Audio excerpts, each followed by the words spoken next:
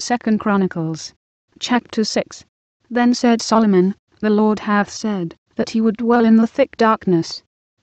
But I have built an house of habitation for thee, and a place for thy dwelling forever. And the king turned his face, and blessed the whole congregation of Israel. And all the congregation of Israel stood. And he said, Blessed be the Lord God of Israel, who hath with his hands fulfilled that which he spake with his mouth to my father David, saying, Since the day that I brought forth my people out of the land of Egypt, I chose no city among all the tribes of Israel, to build an house in, that my name might be there. Neither chose I any man, to be a ruler over my people Israel. But I have chosen Jerusalem, that my name might be there, and have chosen David, to be over my people Israel. Now it was in the heart of David my father, to build an house for the name of the Lord God of Israel. But the Lord said to David my father, Forasmuch as it was in thine heart, to build an house for my name, thou didst well, in that it was in thine heart. Notwithstanding thou shalt not build the house, but thy son which shall come forth out of thy loins, he shall build the house for my name. The Lord therefore hath performed his word, that he hath spoken. For I am risen up in the room of David my father, and am set on the throne of Israel, as the Lord promised, and have built the house for the name of the Lord God of Israel. And in it have I put the ark, wherein is the covenant of the Lord, that he made with the children of Israel. And he stood before the altar of the Lord in the presence of all the congregation of Israel, and spread forth his hands. For Solomon had made a brazen scaffold, of 5 cubits long, and 5 cubits broad, and 3 cubits high, and had set it in the midst of the court. And upon it he stood, and kneeled down upon his knees before all the congregation of Israel, and spread forth his hands toward heaven, and said, O Lord God of Israel, there is no God like thee in the heaven, nor in the earth, which keepest covenant, and shewest mercy unto thy servants, that walk before thee with all their hearts. Thou which hast kept with thy servant David my father, that which thou hast promised him, and spakest with thy mouth, and hast fulfilled it with thine hand, as it is this day. Now therefore, O Lord God of Israel, keep with thy servant David my father, that which thou hast promised him, saying, There shall not fail thee a man in my sight, to sit upon the throne of Israel, yet so that thy children take heed to their way, to walk in my law, as thou hast walked before me. Now then, O Lord God of Israel, let thy word be verified, which thou hast spoken unto thy servant David. But will God in very deed dwell with men on the earth? Behold, heaven and the heaven of heavens cannot contain thee, how much less this house which I have built. Have respect therefore to the prayer of thy servant, and to his supplication, O Lord my God, to hearken unto the cry and the prayer which thy servant prayeth before thee, that thine eyes may be open upon this house day and night, upon the place whereof thou hast said, that thou wouldest put thy name there, to hearken unto the prayer which thy servant prayeth toward this place. Hearken therefore unto the supplications of thy servant, and of thy people Israel, which they shall make toward this place. Hear thou from thy dwelling place, even from heaven, and when thou hearest, forgive.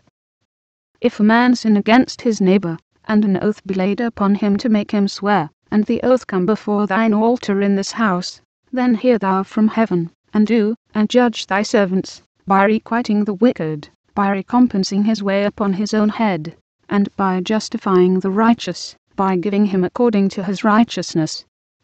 And if thy people Israel be put to the worse before the enemy, because they have sinned against thee, and shall return and confess thy name, and pray and make supplication before thee in this house, then hear thou from the heavens, and forgive the sin of thy people Israel, and bring them again unto the land which thou gavest to them, and to their fathers.